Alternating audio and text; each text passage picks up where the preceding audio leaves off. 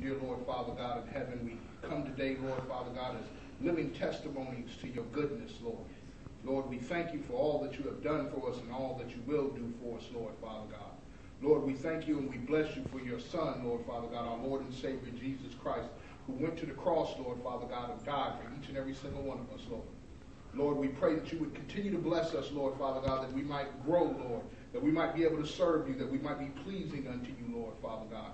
We ask and pray, Lord, Father God, that you would protect us and protect our families, Lord, Father God, that you would bless us, Lord, that you would heal us, that you would continue to answer our prayers, Lord, Father God, with your unfailing love. This day, dear Lord, Father God, your Sabbath, we thank you.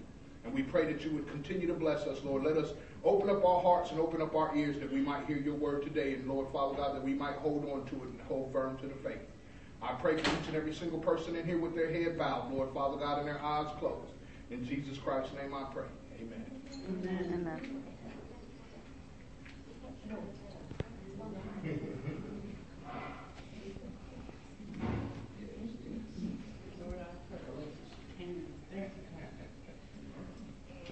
Bless you all for coming today. God is a good God. Yes, he is. Every day. Amen. Amen. As a child, I grew up in a Christian home. I don't remember life apart from doing things like going to the church and praying with my parents and being with my parents daily on a daily basis in church. As I got into middle school and high school, I realized that I used to worry sometimes that my beliefs weren't really my own beliefs. They were my parents' beliefs. So as I grew a little older, I asked my parents if I could go on a little retreat on my own. They accepted it and let me go. And as I went through this journey on my own, I realized something. The first decision I made was to attend a leadership camp for myself, to get closer to God in my own walk. And this is important because the Word today, God shows us each and every day that there's three sayings that he always gives us. And this saying we all know comes from 1 Chronicles 13, verse 11. When I was a child, I spoke and thought and reasoned as a child. But when I grew up, I put away my childish things. Now we see things imperfectly, like puzzling reflections in a mirror. But then we also see everything with perfect clarity. All that I know now is partial and complete. But then I will know everything completely, just as God knows me completely. Three things will last forever: faith, hope, and love. But the greatest of all is love. Faith comes first. As a child, my grandmother used to tell me that love is the most important. But without faith, you have no love. Without hope, you have no love. Let's take a look at faith first. Faith is God's chosen vehicle to get his salvation and his blessings to you in a controlled and legal way. We have the promises so that we might be partakers of God's salvation, character, and his blessings. The purpose of salvation and the purpose of faith is to turn promises into reality. Faith is not a formula. He is a person. And at the end of the day, when your back is against the wall and you need God to move on your behalf, it comes down to just him and you, faith. See, nobody else matters. However, the more you understand and obey God's principles, the better your relationship is with him. And the better your relationship is with him, is the more he will speak to you. And the more he speaks to you, the more you hear. At the end of the day, it boils down to just him and you. You and your relationship to him. Again, nothing else matters. Your relationship to him is shaped by how to respond to the principles found in the Word of God. You living in him and him living in you. Through the Word in you. His Word is what binds us to each other. Faith is finding unity with God on a certain mission. Get personal with him. This is your own relationship with him and no one else's. What you do today or even tomorrow matters. Faith is of the heart. There the love comes in. And it is deeply personal. You must have a personal faith with God. That's easy, right?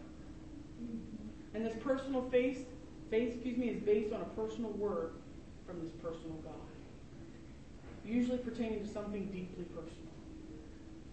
Grace and peace be multiplied to you through the knowledge of God and of Jesus our Lord. His divine power has given us everything we need for life and godliness through the knowledge of Him who called us by His own glory and excellence. Through these, He has given us His precious and magnificent promises, so that through them you may become partakers of the divine nature. And as you have escaped the corruption of the world caused by evil desires. For this very reason, make every effort to add to your faith virtue, and to virtue knowledge.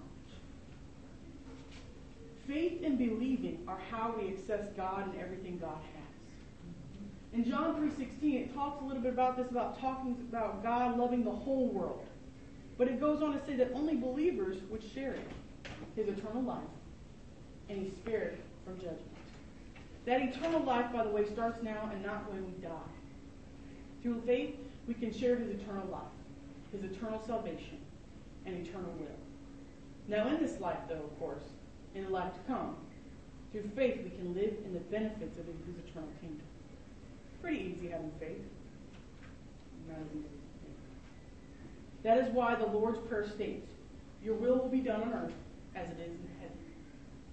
Again, one of the main purposes of our journey is to turn the promises of God into our earthly realities. Reality.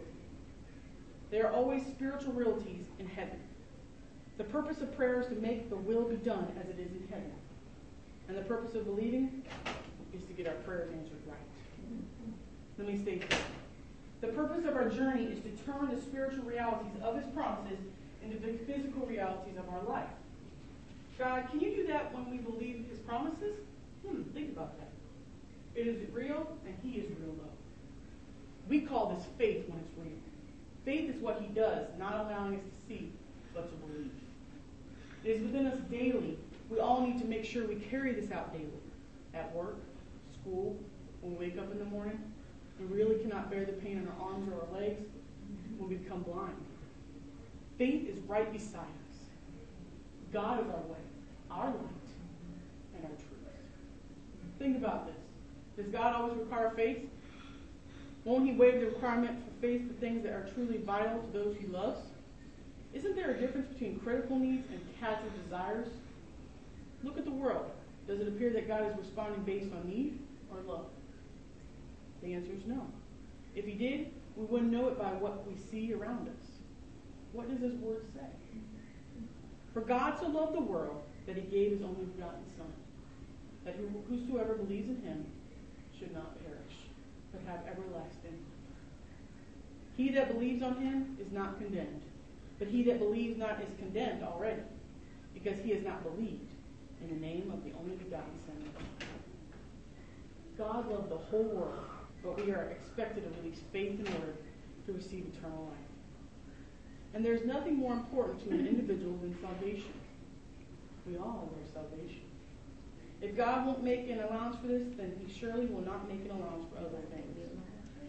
The simple truth is this: God does not differentiate. All things require faith. Let me say that again. In class, we learn how to differentiate a child, how to treat them in their needs only. It's not like that with God. We all have one thing in common: faith. It all requires faith. We have this false notion that if God loves us and if He needs us for important enough, if He thinks we're important enough, He would answer based on His love. But if we pray according to that notion and the answer doesn't come, and if it won't, we become disappointed and confused. God, why didn't you give me that? Why didn't the answer come, Lord? Wasn't it His will? Doesn't He love me? Surely if He loved me, He would answer these I asked Him. Then we start to doubt His love and think, maybe God doesn't love me. Why isn't He giving me this now? Maybe God wants me to go through this pain. Maybe God is the source of this pain. We are left confused. We see a lot of these. This confusion undermines trust in His love and character. We confuse God's love with how God works. Let there be no doubt, God does love us. But God is not blessed based on love alone. Yes, God gives graciously according to his love, but his justice requires that we receive according to our faith. Again, the truth of the matter is that God doesn't differentiate between needs or desires, big things or small things. All things are to be received by faith, and are only to be received by faith, not differentiated. God gives according to his love, but we receive according to our faith. How strong is faith? This satisfies the love and justice of God Almighty. All things are required by faith. The image I wanted to perceive to you what God had given me this week, my brothers and sisters, is God is standing with his hands stretched out full of blessings, ready to give them out. His face is radiant with love and acceptance. However, there is a chasm between you and him, a gap. When I was a little girl, I used to call it chasm. I laughed because I was telling Apostle Bethany this morning about it. Because chasm is a gap. Didn't know this when I was younger in the Christian walk, but I do now. Between you and him and that chasm can only be crossed by faith. There are no other options and there's no other way. God is there waiting, but getting to him will require faith. Receiving faith then is the only obstacle. God and his blessings are on the other side of faith. His will for this world is on the other side of faith, my brothers and sisters. We must all travel the way of faith. We know some may get lost. As I look back in the Bible this morning even, I smile because if you look back in your Bible sometimes you look at a lot of things and you see a lot of things that, you look up and you say, wow, Lord. But as I was looking through the Bible, I started to see some